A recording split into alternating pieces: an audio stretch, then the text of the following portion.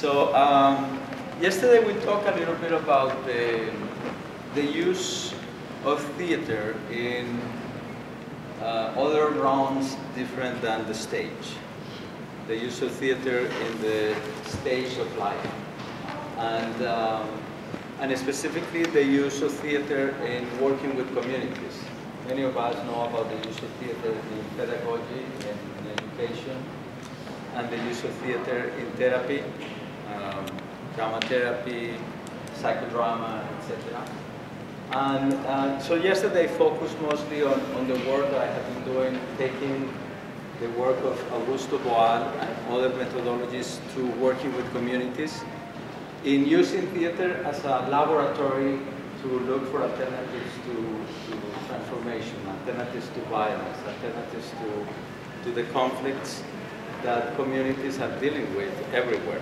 I don't know any community that is not dealing with trouble, or any human being that is not dealing with trouble. But today we separated another aspect of the work that I do, which is using theater as ritual. And of course there is a difference between ritual and art. The role of art is to transform reality through beauty, is to look for the truth through beauty, or any other definition that you might have. Yet most theater is a ritual, and most rituals are theatrical. Rituals involve mythology, involve storytelling, involves masks, dance, drums, characters, sometimes characters that are connected to gods and goddesses. And so what I noticed working with the groups that I work with mostly in war zones is that a lot of the stories that come out in the process have to do with the woundedness that the people in that community are dealing with. And it felt to me that it was wonderful to be able to tell the stories, and it was wonderful to be able to transform the stories into something beautiful. But still, when we did the plays, I had 40, 50, 60 people looking at a play that remind them of all that disappeared, or remind them of all the people that had been killed in the massacres, or remind them of the people that disappeared in the earthquake, for example, in Nepal. 34,000 people buried alive in a few seconds and killed. So I started to look for other ways. And there is something called Playback Theatre. Jonathan Fox, maybe some of you have heard about it. In Playback, there is usually a crew of actors, usually 4 actors and 1 musician. And they go to a community and they invite people from the community to tell a story, a real story. And then they use different methods to enact the story, to play the story back to the audience. And it's a beautiful methodology. I've seen it done in different places. There is a good friend of mine who right now has something called the Freedom Bus. And it's a bus that goes to different villages in Palestine. And they bring the actors from the Freedom Theater and they enact the stories that people tell them. So it creates a very emotional playing field because people watch the stories told back to them in a beautiful way. However, also with that methodology, I noticed that a lot of that rivers of emotions were created, but the question was, what do we do with this? Now, how do we close this? Or how do we close it in a way that reopens it in a different place? How do we envelope what has happened? So I have been looking for ways to do that, and stories are one way. And maybe today I will share a story and we can see what happens with that. This is something I learned from a mentor of mine, Michael Mead. I don't know if anyone has heard about Michael Mead. He's not well known in academic circles. I think he's one of the most powerful thinkers that we have in this country. Original thinkers. He's a mythologist and a storyteller. He had been associated with the mythopoetic men's movement, with James Hillman and Robert Bly. Those were the people that started this, but he has continued for the last 25 years to meet with men and women, but mostly with men. That's how it started, asking the question, what does it mean to be a man in this culture? It's nothing to do with talking about women. It's about what does it mean to be a man in a culture where, for example, in prisons, the #1 characteristic that you find in prisons is the absence of male, the absence of fathers. It's no longer poverty or violent environments, it's the absence of fathers. So anyway, so through Michael Mead, I learned the use of stories, and I will share a little bit about that with you. So I was looking for ways to go beyond theater. And as a therapist, I also work as a therapist for 20 years. I work mostly with groups at the end of my career. I was doing groups in LA. I created an art therapy program called Cityscape to protect children from therapists. Well, not from therapists, therapists are good people, but from the tools that most therapists are given to work with kids, especially behavioral modification and all those profound things. So we created a program where kids came for 3 hours and played. And we played with music, we played with dance, we played with theater, we did rituals, we played with stories, we wrote stories that they wrote, we painted, etc. So for 3 hours, the kids were able to be themselves after they had been asked to sit for 5 hours or something like that in school, especially the so-called ADHD kids. And you know, some of us are kinetic learners. And those of us who are kinetic learners have a hard time sitting for 5 hours. I think any human being has a hard time sitting for 5 hours. One thing that happens when you do that is that when you do this, all the blood goes here. And the poor brain gets anoxia. It cannot think. The poor brain is asking, gasping for oxygen, you know? And we still believe that we can think while sitting. It's insane. You cannot think. There's no connections going on in the brain. What you can do is repeat what you think you know. And who's interested in that? Anyway, but so looking for ways out, I started going more and more into ritual. Because I started working with youth at risk. I don't know any youth who is not at risk today, in today's world. And look, I'm working with gang members and noticing that probably gangs are the only, or one of the few institutions in our culture that still has rites of passage. Sororities and, what is it called, the other one? Fraternity. And fraternities also have rites of passage. The army has rites of passage. But I felt that there was something that the youth were looking for in the jump-in. Have you ever seen a jump-in? When a kid gets beaten for one minute by his homeboys, but beaten seriously. And then after the broken teeth and the broken bones and the broken nose and the sweat and the spit and the blood, then you are a homie. And now you get a tattoo or you get a piercing. So I was looking at what was there. What was the psyche looking for? And I started looking at rituals of rites of passage or rituals of initiation. And then I lost my brother, my youngest brother died of AIDS. A horrible death in Colombia. When he died, he was only the bones. And he had a very painful death.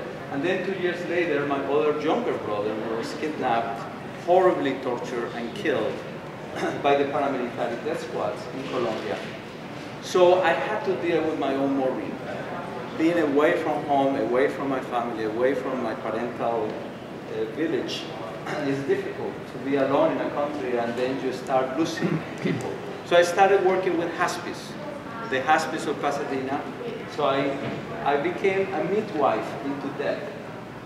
I started working with people who were dying. And I did a few plays also with them to tell the stories.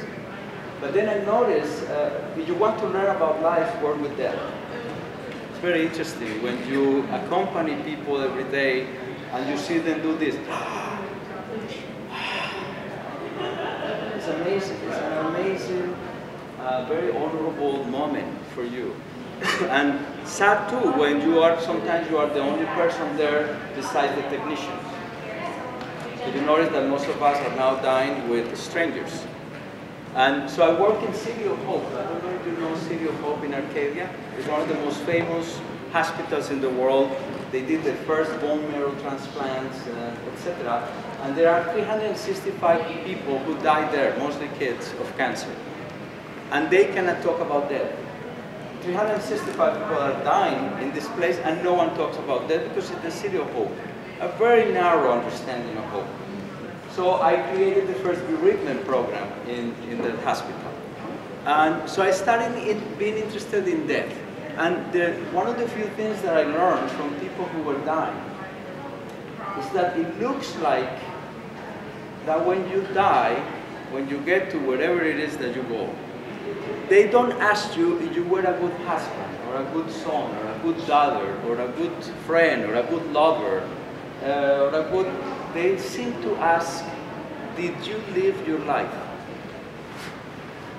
And I found that very interesting. Did you live your life? Not how much checking accounts you accomplished, or how successful you were in your career. And I noticed that very few people seem to be dying tranquilly, seem to be dying while alive. The African said, when death finds you, let it find you alive. And that seems to mean, let it find you living your life, not breathing, eating, consuming, etc.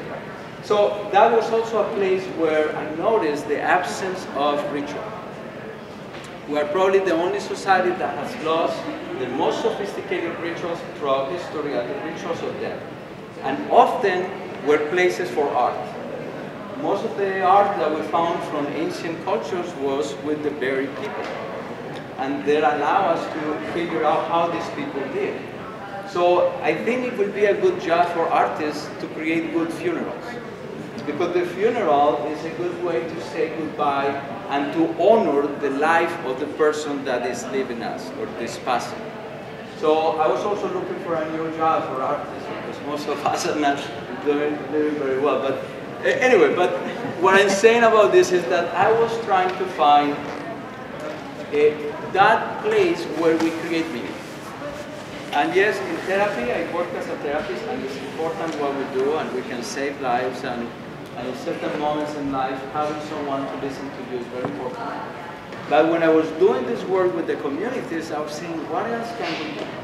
So I started asking the communities for their rituals, and noticing that most of our rituals had been lost, and especially in places of war and conflict and violence, the first thing that goes is whatever activities that brings us together.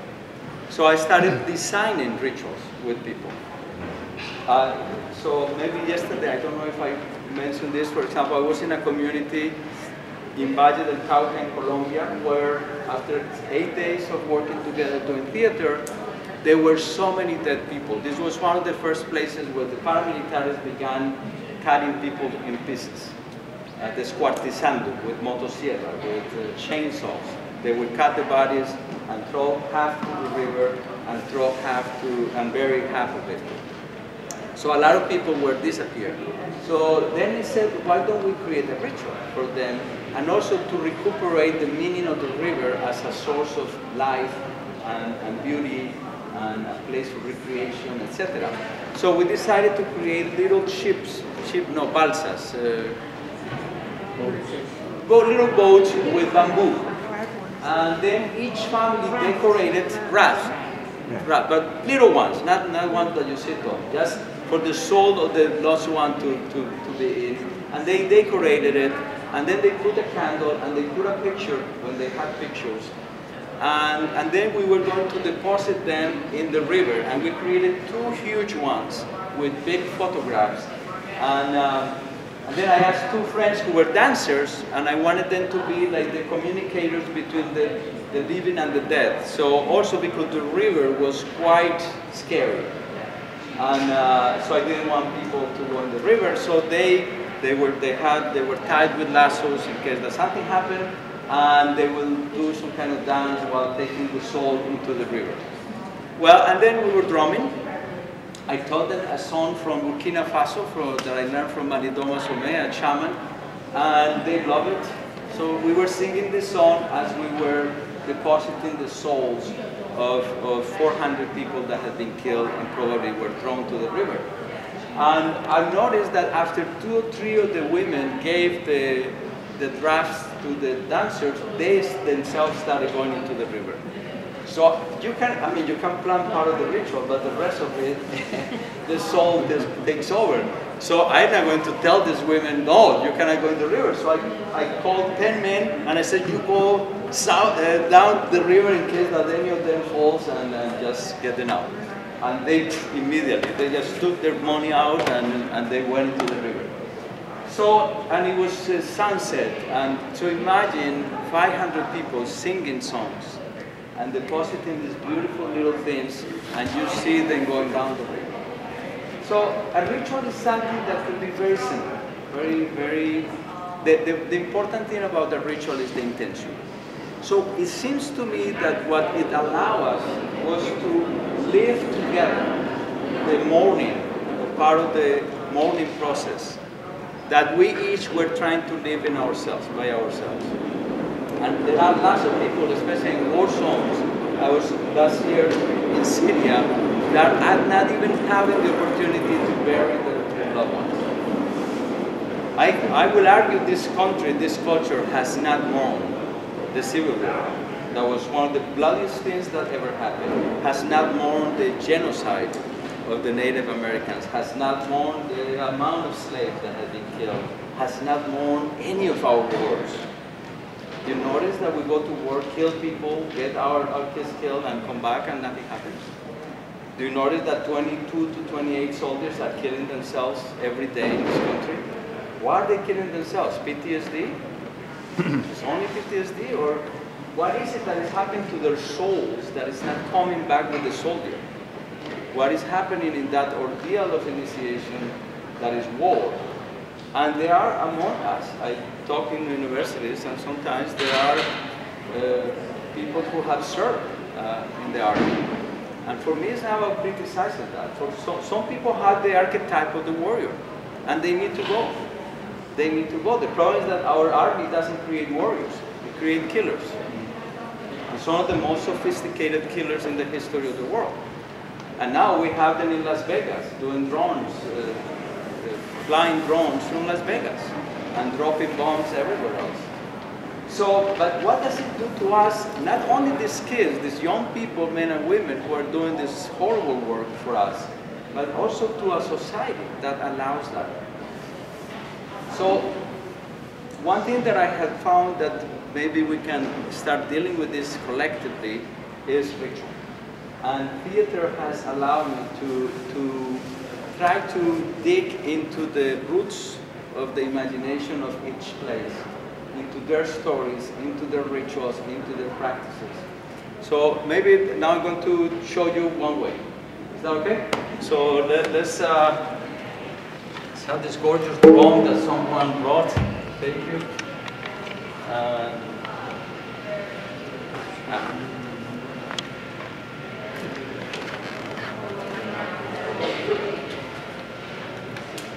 I'm going to call one of the oldest ways that people used to do when they gathered. They said that when people gathered, it was important to call the ancestors. And there are many ways to do that. Praying is one way. Dancing is another way. Telling stories is one of the oldest ways. Drumming. There is no culture without a drum. There is no living being without a drum. Another way is through stories. Because stories are like storehouses.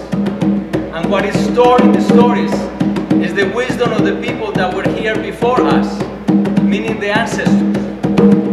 And notice that I'm going to tell you a story while playing an African drum. But this is a story from India. And I'm going to tell it to you in English with a Colombian accent. It's a multicultural world now. So they say that once upon a time, once at the beginning of time, the first man, whose name was Manu, was walking in the shores where the most fluid, the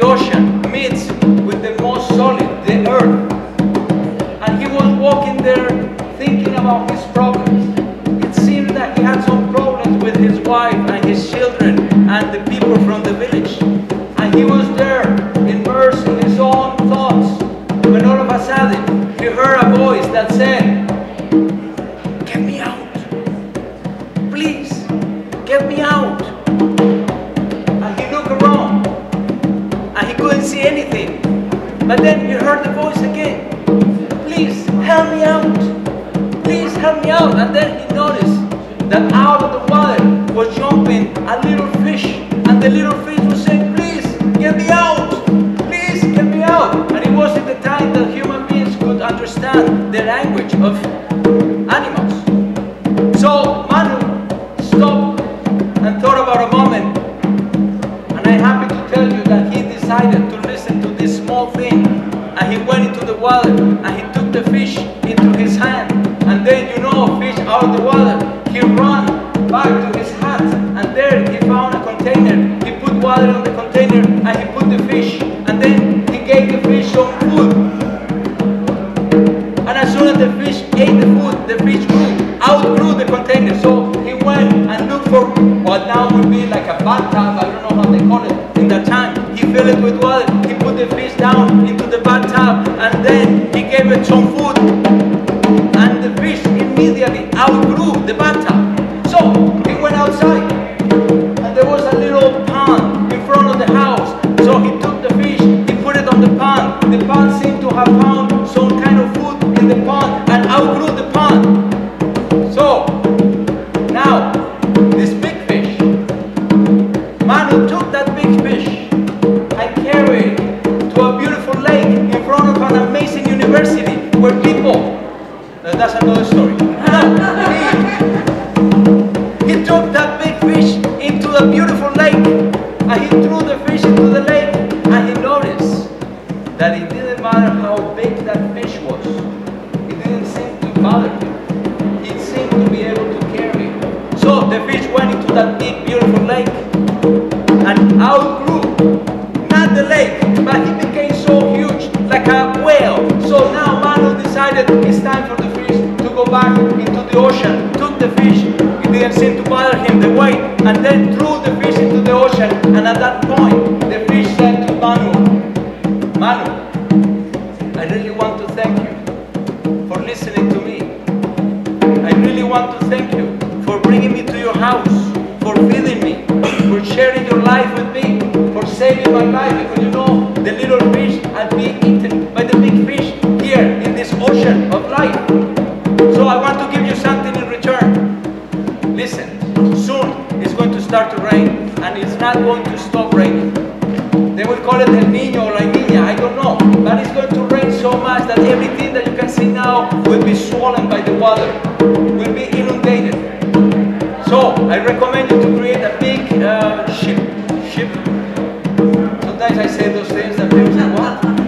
So he let the fish go and he began to build the ship. And he didn't care what people said. He was building the biggest ship, and every second, every minute that he had, he was there working at that thing. And people were saying, what the hell is going on with Manu? What's wrong with this guy? So when he was almost done with the big ship, it started to rain. And indeed, the rain was not stopping. So Manu called everybody who could fit in that ship, even the animals, I think 2 by species or something like that, came, and they all went into the ship. And now the ship was starting to float because the waters were starting to cover everything around them. And soon, everything was covered. So the fish reappeared and said, Manu, take this, and threw a lasso, a big soga, lasso. You understand? Roll!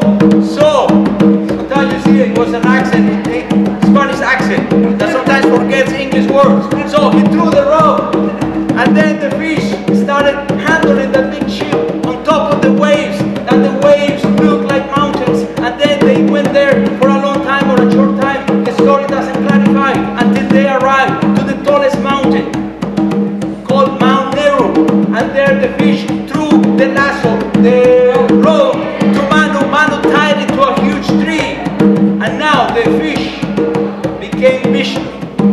Remember Vishnu? The God that dreamed everything? So Vishnu said to Manu, Manu, I'm glad that you did this. And because you did this, all these people were saved. And now, I really want you to wait, and once the water subsides, I want you to remind humans that it is in the mistakes of humans that the gods learn. And I want you to remind them of all the practices that are needed for people to stay together. And all the practices that are needed for people to communicate, to listen to each other, to work together, to construct, because it would be very easy for them to learn to destroy. And I don't know what else the fish told Manu. And it looks like Manu did some of those things. Otherwise, we would not be here. At least that's what the story said. And this is an old story from the people of India. And I really like it. I like what they said to us. But I like more what we listen when we listen to a story.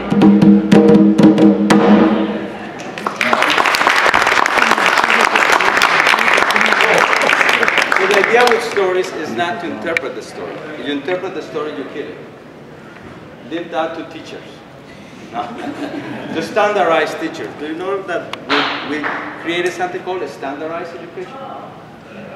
Have you ever seen a standard child? It doesn't exist. Every child is unique. It's completely unique. But the idea with the stories is to see what moment in the story, what image in the story talk to you. So maybe let's see who wants to share what in the story got your attention. Anything. The fish growing. The fish growing. And very fast. The fish growing. What else?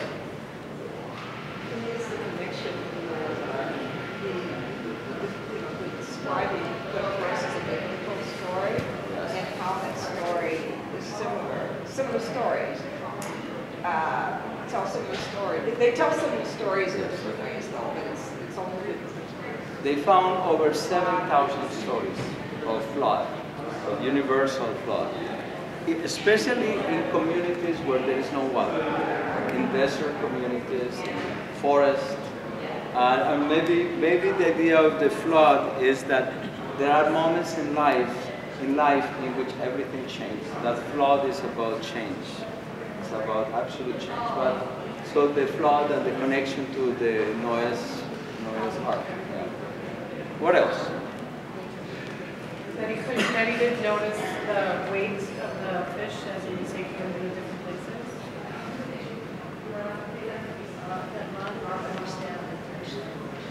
That Manu could understand it. Yeah, the fish. Yeah, they said that the indigenous people don't get surprised that animals talk, or that trees or plants talk, or that the nature talks. They get surprised that we can understand it, that we can hear them, still can hear them. What else?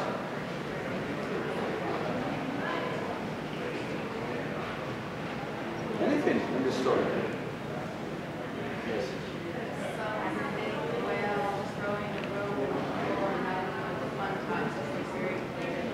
So you saw the whale throwing the rope and pulling the ship. Okay? Yeah, great. Anyone else? He nourished the fish. That he nourished the fish. That the fish, even though it was a god, needed help from the human. And I like this about Hinduism. I don't know if you have been in India or Nepal or these places or where Hinduism, where they believe that God is everywhere. So you sit on God, you breathe God, you eat God. I like that. This polytheism is a very interesting concept about the divinity. And that God is in everybody, is in all of us. But that God needs us. Or that idea that it is in people that the gods learn, in people's mistakes, in humans' mistakes, that gods learn. So, I'm not going to interpret the story because each one of us has our own story and our own interpretation and takes from the story whatever resonates. They say that what you see in the story is often where you are. And if you use stories as a therapist, you can go deeper into what resonated for you in the moment. But I like this idea of flood has changed. And this mystery of why the fish doesn't seem to bother him, the way of the fish.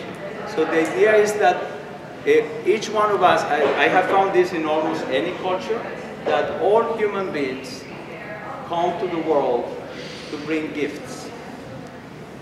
The Greeks call it the daimon, that later became the demon in Christianity. But the daimon, the resident spirit on each person. The Romans call it the genius. But then we reduce it. There are some geniuses, 134 IQ or something like that. No, they believe everybody had a genius. Everybody had something completely unique that we bring to the world. The Native Americans call it the medicine. That we live our lives and we survive our lives and we go through all the ordeals that we go through in life to find the medicine. And once you find that medicine is to be given. Once you find the gift, that gift is not to be sold to the best buyer. No, that gift is to be given. So you know when you are giving from your gift, when the more you give, the more you have to give.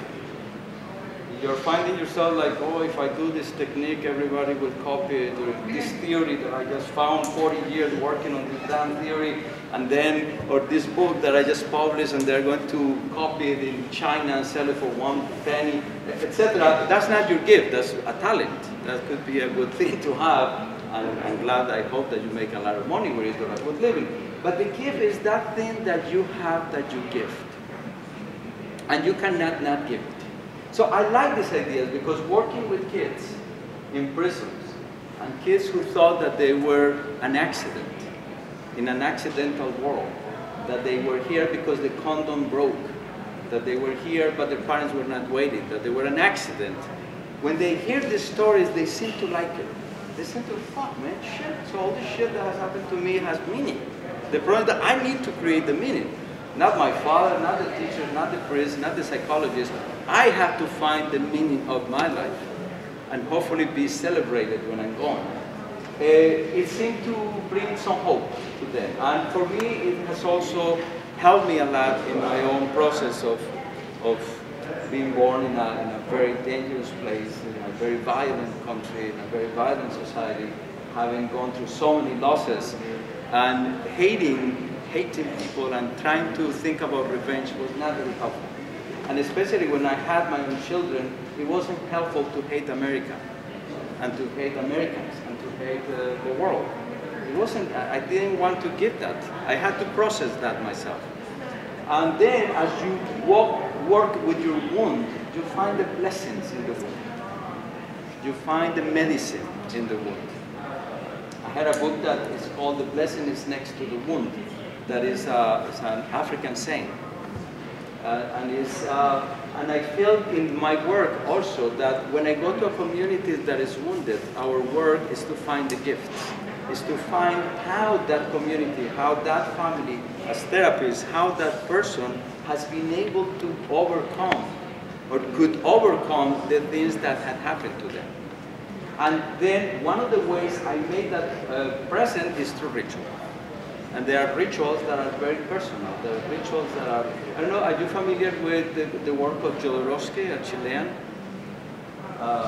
Yes. Well, so there's a lot of stuff happening that I think is very interesting.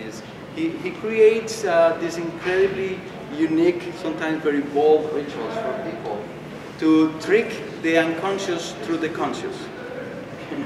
So the language of the unconscious is metaphor, is images, and so he creates metaphors using the consciousness to trick the unconscious that it went through the ordeal. And I think that theater and rituals also allow us to do that. We did not find the bodies of these people that we put in the water. We did not dig into the waters and took those bodies out. But we did something that hopefully will help us continue processing that horrible situation of losing your loved one and not being able to bury it, or not being able to even know if they're dead.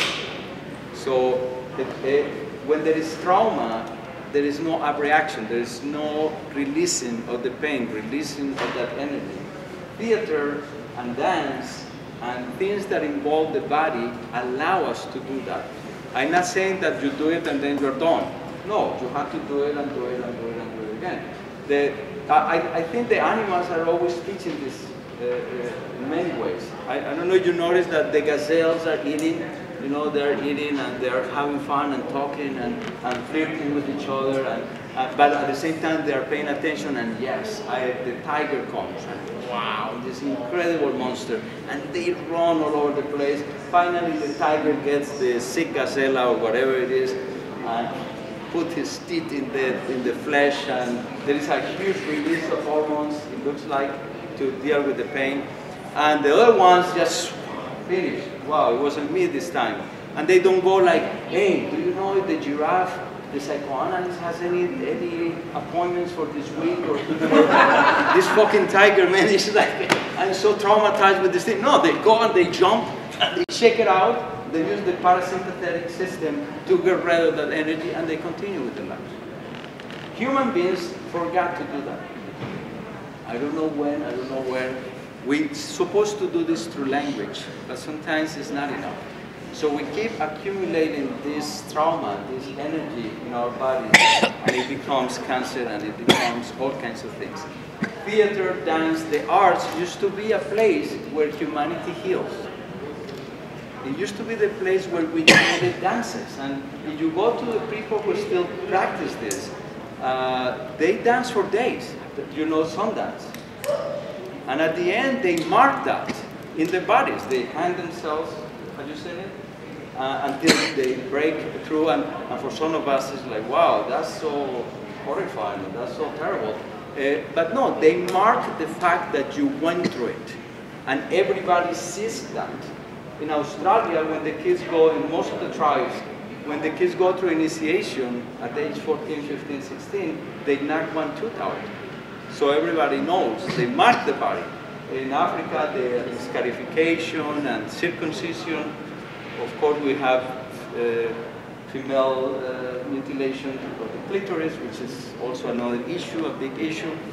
In Somalia, especially in Sudan, and a lot of people are working on finding other ways, not telling them don't do that, that's barbaric, that's this or that, but how they can create other ways to symbolize what they need to symbolize with these practices. So for me it's important to recreate this, and art and theater and dance has been my way of exploring this. Of course in anthropology there is lots of studies about that. And I would love to hear more. So this is like a little framework of how I use stories and how I use circles to dig into the places where I go, and then how we design things with people. And sometimes it's very simple. When I shared yesterday that I went to Chocó recently, to the place where the guerrilla committed a huge massacre of 84 people, 114 died from the wounds, up to 114. And then we went back to the church, and what I asked people was to bring an object. To bring an object that reminds them of what happened. So people brought all kinds of things, and I remember this woman brought one earring. And she said, this is the only thing that was left from my mom. Because she was close to the Christ, and that's where the bomb fell, and she was just pulverized. And so she could find only one, and she gave it to me. I said, please, no, I cannot take that. And she said, no, because you're going to come back. When you come back, I receive it. So sometimes it's dangerous to ask for these things, but the object becomes a way for people to tell their stories. In Syria, this woman brought an acorn, and she said, this acorn was given to me by my kids, my students, because our school was bombed. And they gave it to me and said, we will plant it when you come back. So she carried that with her, and it was an acorn. You can find millions of them on the street, but it was imbued with meaning, imbued with significance for her. So that makes sense, yeah, or not? I don't make sense a lot, but it's, we will do it together. So. Anyway, so question. Let's make this a dialogue. Yeah. Sometimes with ritual, one thinks that part of the power comes from its repetition. That is, it's something you do every year, for example. It's not something that you create out of de novo. It's, and that's because of the way reminds you of your past or your connection to a tradition of some sort. Whereas the rituals that you're talking about are rituals that are consciously contrived, I don't mean contrived in the negative side, created to be vessels for particular emotions and symbols. I was just wondering about your thought about the specific role of the traditional ritual compared to the constructed ritual. Totally. And I think it was Margaret Mead who said that we need to recreate all rituals, because how many of us have rituals in our lives? Well, I'm very happy that some of you do. Most of us were born in rites. Like I went to church, Catholic church. That was based on a ritual for many, many years. But now it was the most empty rite it was the most empty repetition that as a child had no meaning for me.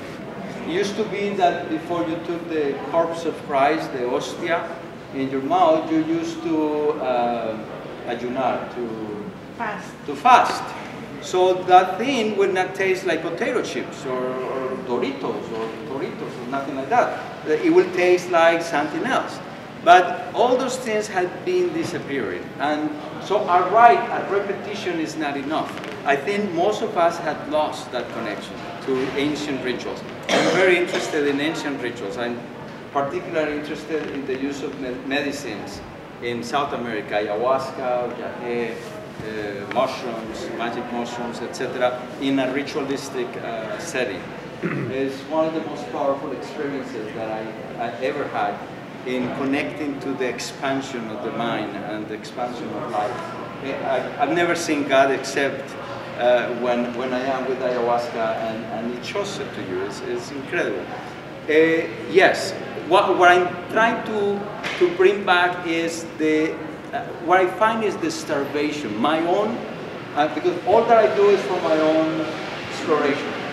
It's for my own healing. It's for my own transformation. Sometimes I hope it echoes the groups that I'm with, and it's also a need that I see in them. I've seen this need in working with youth. I've seen this need working with people dying. I've seen this need in every community that I work. The need to come together and do something in common, to communicate, to do something in common.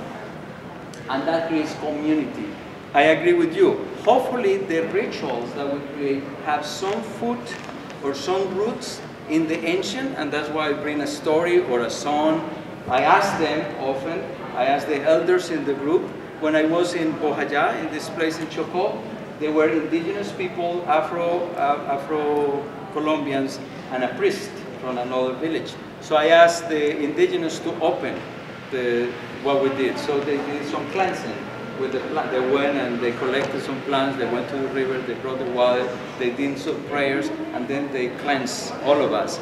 Then I asked the Afro-Colombian women to sing the alabados. The alabados are the traditional songs, all from Africa, that they sing when someone dies.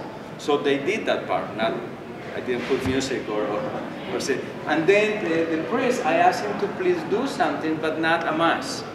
But we didn't have time. I don't like masses, but I said, and he was great because he created his own ritual with corn, and he used the Bible, and everybody was very cool with it.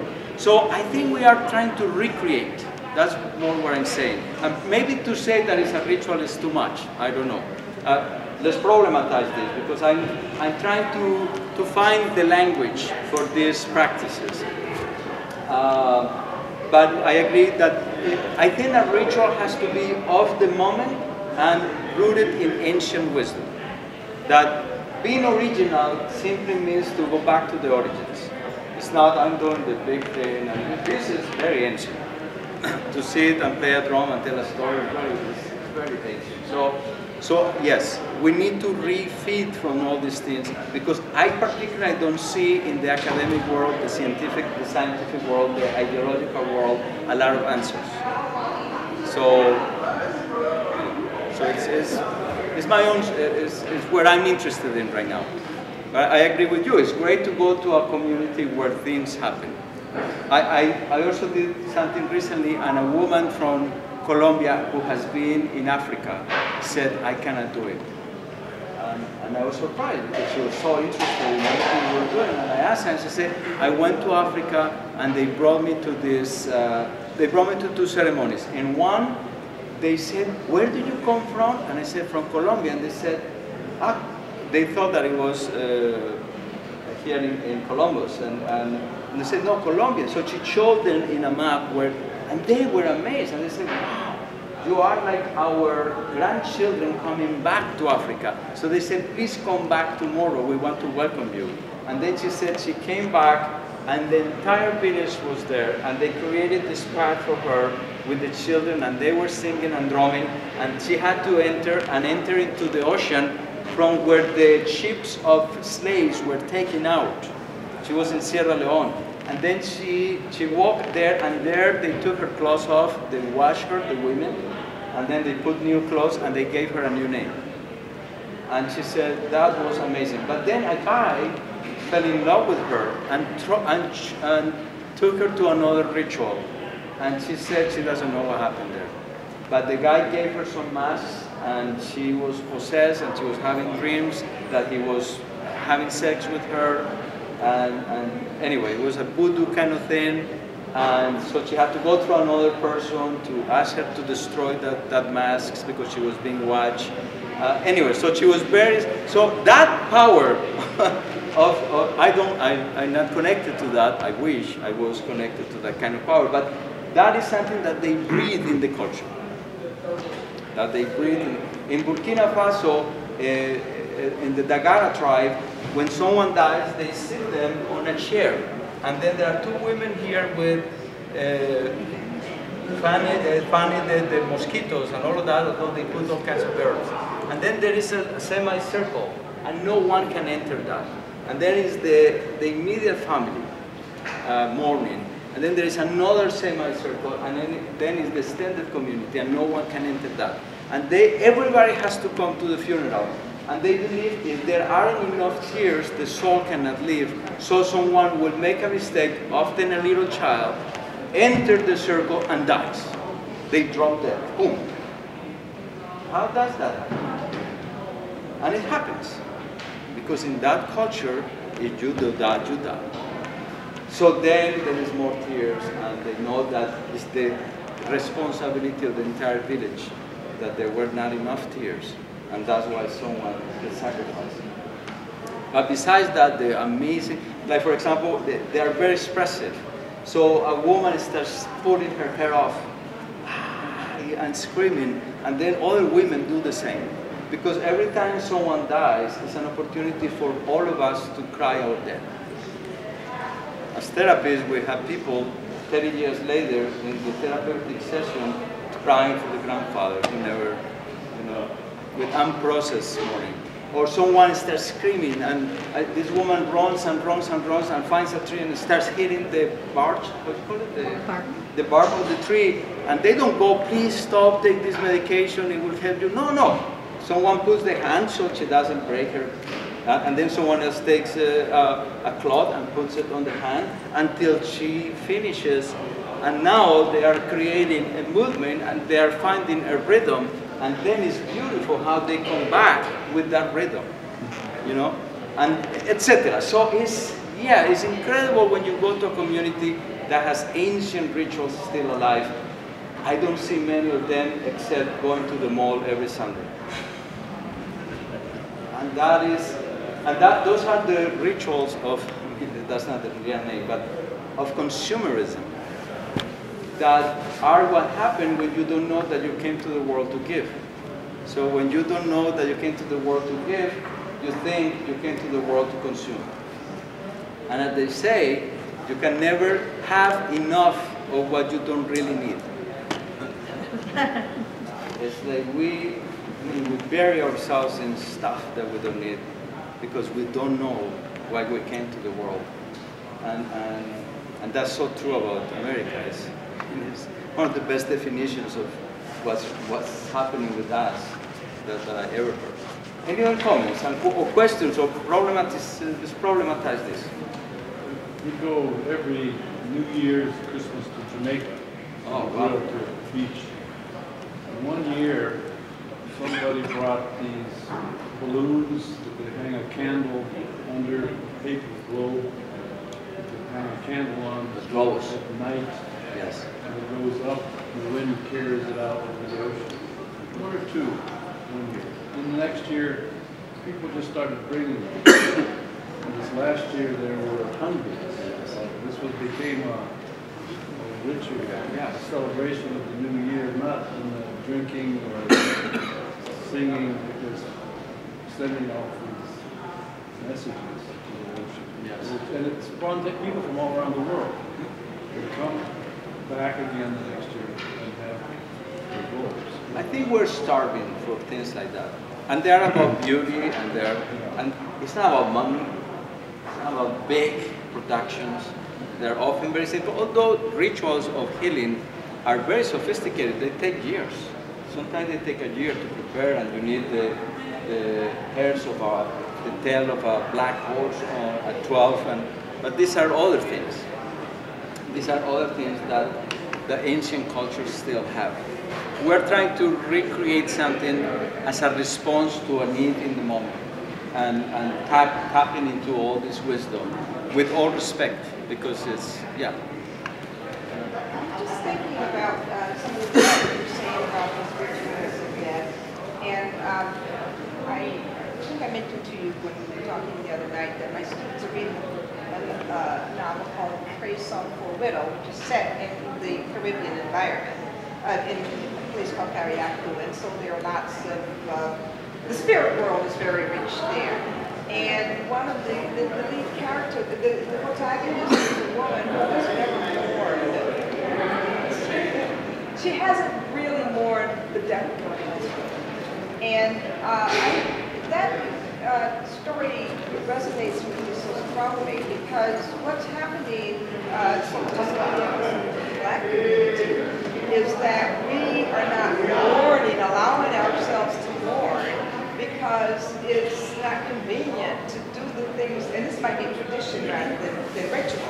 The traditional way that we dealt with our dying people was that we had a funeral. You know, I mean, we had a wake, and we had a funeral, and people cooked food and brought it. And all of this is changing so that it's not convenient to have the funeral, so you have, you know, have your loved one go out and get cremated, and then when it's convenient for everybody, you have a memorial service. And then the food, if there is any food, is catered, or you go to a restaurant. And so I was thinking about that because when my father died, that was kind of what they were going to do. And I said, no, we're going to have a funeral. I didn't pay for it, you know, we're going to have a funeral. And the other family, my other siblings, they had already made this plan. The dad was, you know, he said he was going to be cremated. Well, he was cremated, but we had a funeral. And everybody gathered back into the house. That was the house that we grew up in. It was the last time we were all together, you know, the kids, the siblings, the grandchildren, great-grandchildren, nieces and nephews. And that was my effort to say, hey, hold up for a minute. This is not part of our tradition, you know. You don't sit around and say, okay, when we get around to it, are there these people? Now, I'm wondering if, to some extent, this kind of, you know, convenient way of dealing with your loved ones is not having some kind of effect on folks, you know, down the road, where they're not mourning, they're not grieving, not having, you know, and that can create problems. I'm not crying a lot, so I'm good. No, but I think the most dehumanizing thing that we have as a culture is that we are completely denying death. And death has become like an accident of medicine. And death has become the end of life. It used to be part of life. Life used to be seen with a larger vision. And when a culture denies death, it denies life. Because we're constantly dying. There are small deaths, and then is the big death. But the life was a preparation for death. And death was a celebration of one's life, not the end of your life. Regardless of what you think about the other world, I don't know what that is. I just hope to enjoy it as much as that is. I'm busy with this one. but all religions, all philosophies started, and I think most art started with a thinking about death. Today, we don't even touch our death. We don't even throw little rocks to our, now it's machines that lower the body or take the body to the oven, and then we're given this little powder afterwards that who knows who is it, who knows. And carrying son of my father just died in January. My family did the novena, the 9 days of praying. And it was very funny because all the old ladies from the neighborhood came and no one knew the novena. So I was laughing and they were very furious with each other because how is it that no one has a novena? Because it's a different kind of praying than the rosary. I said, don't worry, this is perfect for my father, who was a joker. So every time they prayed, I left the house, I stayed outside. And then after, I created something, some kind of little ritual. So in the first day I said, well, so let's talk about my father, because we need to celebrate him. And I made a little altar for him with pictures and objects that were meaningful to him. A watch that he had for years that didn't work. He was developing Alzheimer's, so every day he will tell you that he broke. Anyway, but I made it about talking. And the second day we talk about secrets about him. Oh my God, the secret is about. Even my mom was laughing, and I thought my mom was going to die that day because they had been together for 57 years. No, for 57 years. So, but I could feel that even though they pray every day, every night, they appreciated something different. Something that allows us to cry and laugh and connect, and the humor, which is something that has disappeared from culture. And in the humor is the humus. Have you seen a lot of humor in academia? Or a lot of humor in therapy? Or a lot of humor or imagination in families? It's amazing how dehumanized we have become, and this idea that it is inconvenient that someone died. That's all the industrial growth society that is forcing us to be consumers and therefore workers to have money to consume. But not humanized. It was beautiful to come together to celebrate life and to remember our death. It's another African saying. There are two kinds of death. The living dead and the dead death. And the living dead are those that we still remember. Part of my play is a way to remember my brother. And on Saturday I'm going to do my play. It's a way to honor my brother's life through beauty. I mean, he was an activist, so it's an activist act, but it's mostly about beauty. It's about remembering his life.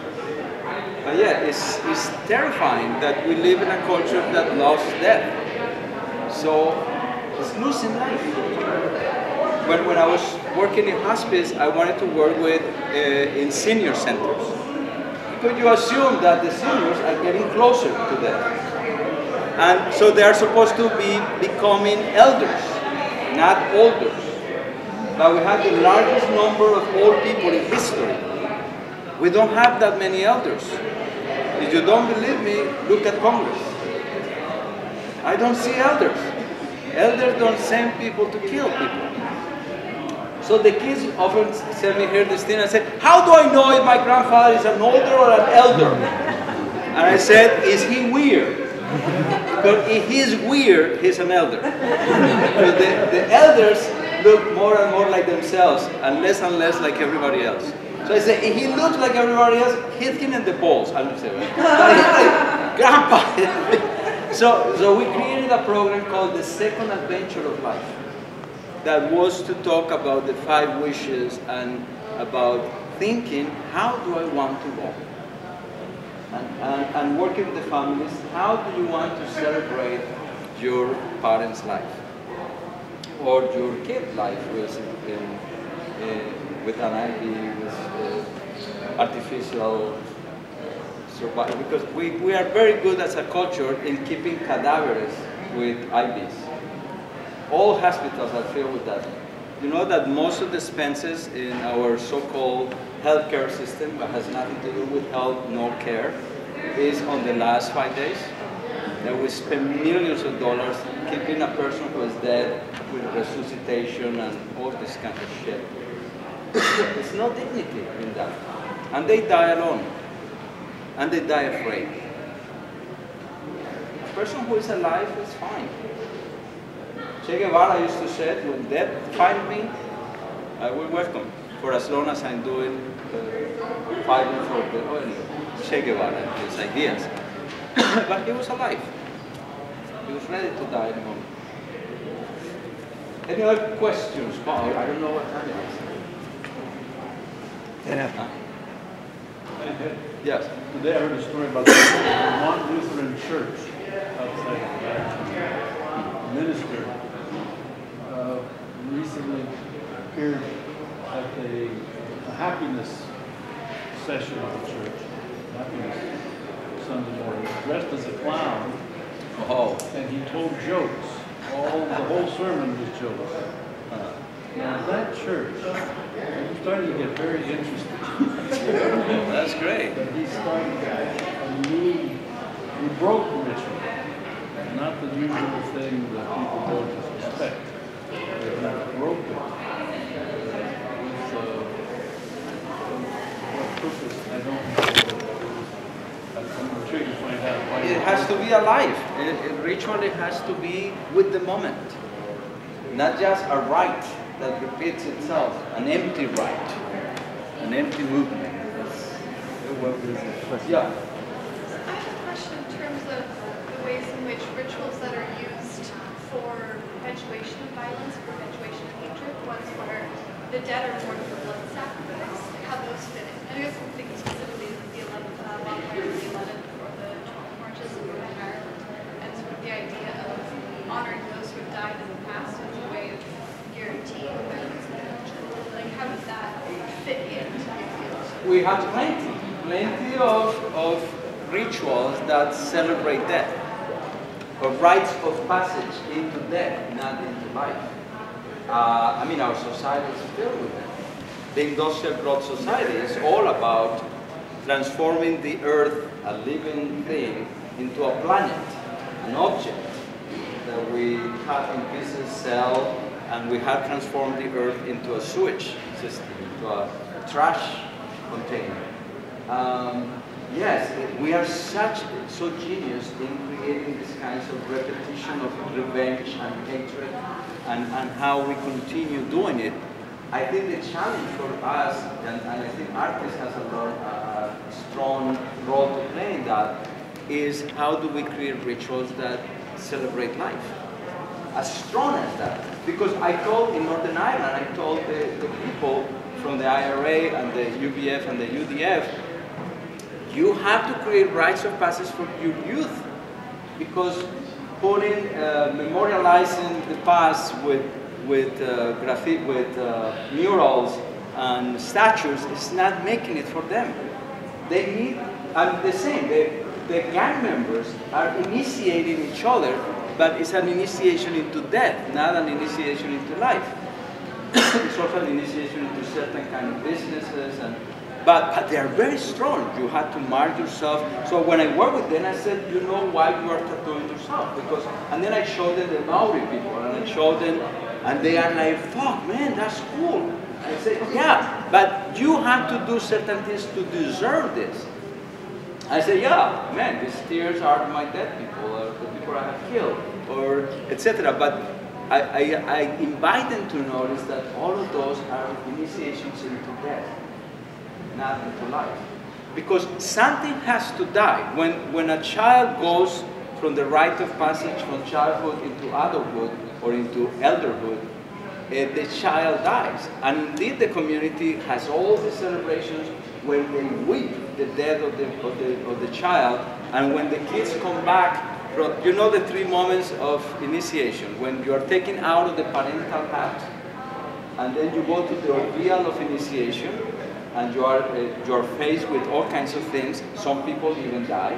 And then when you come back, the most important part, and the one that is most lost in our culture, is you are celebrated. as something and someone new, and you are given a new name, and you are given the poporo among the Kogi people, and you get circumcised, you get scarified. It is marked in the body that you went through the initiation. In some tribes, in Benin, in Sudan, etc., you are not circumcised, no woman will allow you to touch them. I don't care how old you are. Because that means you have not gone through the initiation. So, but they knew that something has to die, that something has to be sacrificed. And now we know you went through this. What is our rites of passage? When do you know you are a woman in our society? When do you know you are a man? When I work with gang members, we said a gang doesn't make a man. A child giving birth doesn't make a woman. It's not enough. It's a physical, biological thing. But if you don't go through it, you can do it over and over and over. It's a repetition, the compulsion to repetition. I feel that if we don't heal, we kill. I think this culture is engaged in killing because we have not done the healing. And that's true about human beings. And the compulsion of the symptom to repeat, to marry the same guy with different last name. So one of my patients used to say, she was in her fourth divorce and said, wow, I never realized I had married the same asshole with different last names. Because it was a compulsion. And I think it's true about cultures too, about societies. Talk about Israel. I mean, yes, we went through the Holocaust and they are using that as an amazing founding myth and no more, but no healing. They are doing the same to the Palestinians from where I started. They are now killing 6 million Palestinians. Is that going to give us back the 6 million Jews that were killed? No.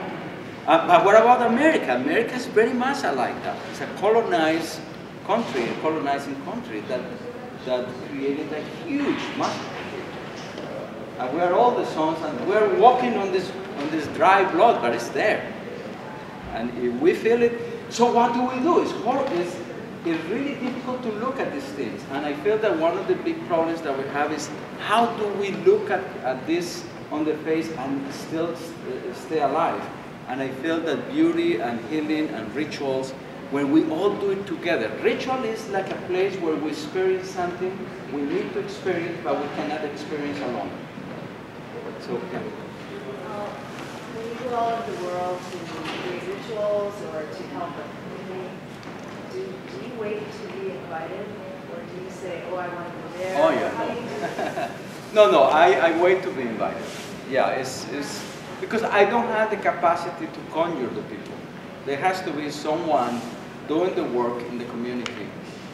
I mean, here at the university, I mean, but I used to travel to places and to get. I love to go to places where we don't have this incredible capacity to consume things. If I was in Madras right now, there would be 4,000 people here. It's because they are starving for things. They want to know. They want to see the world. Salud. In Africa, they would say the spirit agrees.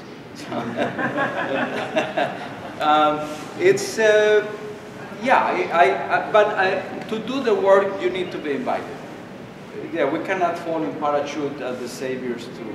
We have done that. All colonizing enterprises have been very well intentioned. Talk about Christianity and all of that stuff. And what we're doing, we're bringing democracy to the Middle East, destroying the Middle East. Isn't that beautiful?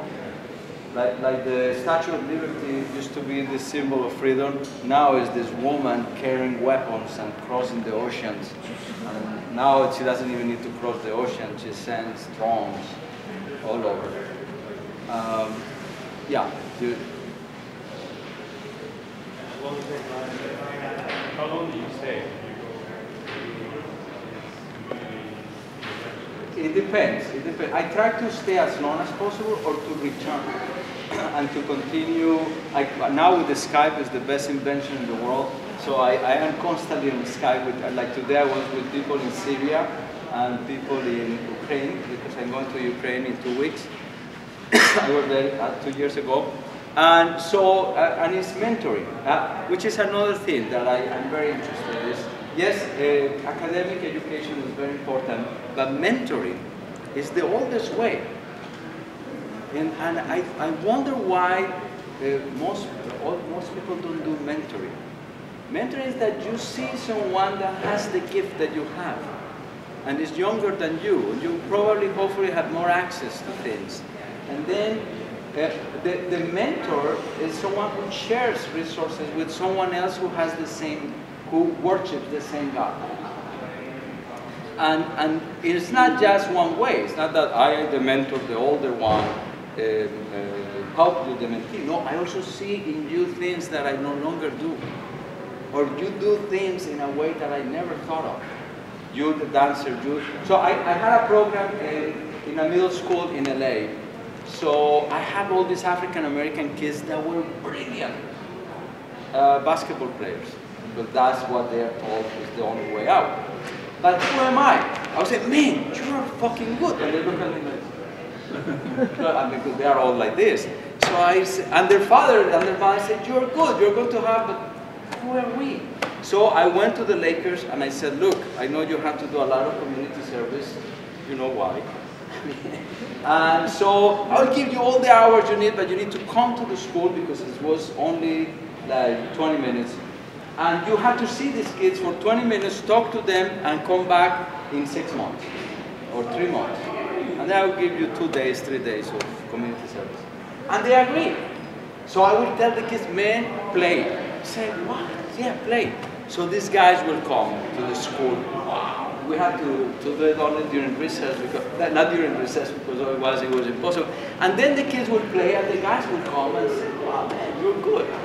Very, the kids will do. Because it's Shaquille, not Shaquille O'Neal, but someone like him will say to you, you're good. It's very different than Hector, the psychologist, the little midget that knows nothing about basketball. But they say, why do you do this shit? And the kid says, what? I said, so the guy will go on, why do you do this? So they said, Hector, bring me a tie. I said, I don't have a tie, but I will bring something. So he will tie this kid's arm and said, you have to do this half an hour a day. So the mom will call me to which they say, he is shooting the ball at 2 in the morning. I said, yeah, because he's disciplined. Because the discipline is to be a disciple of something. Because such and such told him, what can I do?